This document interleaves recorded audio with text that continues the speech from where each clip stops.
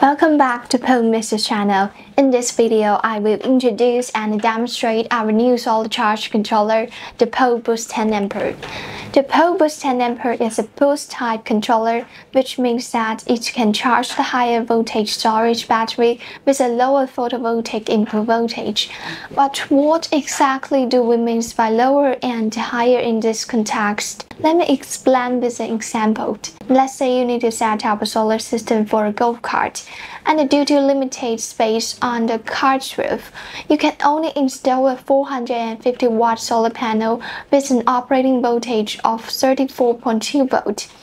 In this scenario, when you need to charge a 48-volt battery system, but the solar panel configuration falls short due to space constraints or cost considerations, the boost technology of the PowBoost 10A can adapt to such a system. By connecting the solar panel and battery, the PowBoost 10A can even achieve voltage boost to charge a 72-volt battery using a 24-volt photovoltaic input.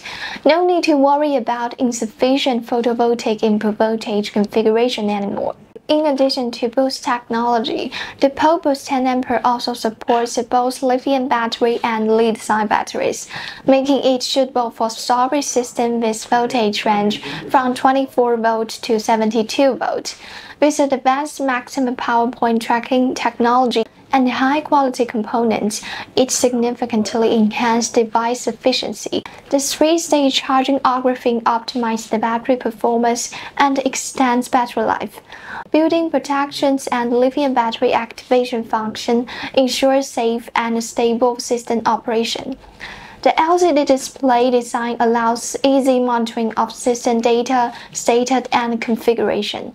Its compact size and weight of around 305 grams make installation quick and simple. It occupies minimal space and requires low installation load capacity. The simplified control panel designed to enable easy configurations throughout the simple operations. Upon startup, the home screen displays the photovoltaic input voltage and current battery voltage. By pressing the up and down button, you can switch to the charging data page, which shows photovoltaic input power and the charging current. Another page displays operational mode codes and device temperature. Different codes correspond to different operating modes. After browsing through the three data pages, let me briefly introduce the 6 setting procedures. First, D01 is setting the maximum open current voltage of the photovoltaic array, which should match the maximum input voltage of the connected photovoltaic array. D02 is for bulk charging voltage setting, applicable when using lithium batteries. D03 is for flow charging voltage setting, applicable when using lead-acid batteries. The setting D02 and D03 can be set according to the charging parameter in section 423 of the menu. D04 sets the voltage at which a new charging cycle begins. When the battery voltage drops to this value, the controller will recharge the battery with corresponding charging parameters.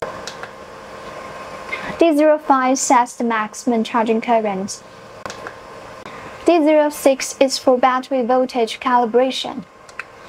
When there is a deviation between the battery voltage measured by a multimeter and the controller's reading, this procedure can calibrate the controller's reading.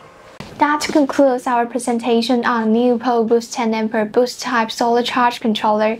If you'd like to learn more about this product, please leave your comment below. You are also welcome to visit our website for more information about PowMr products. Thank you for watching and see you in our next video.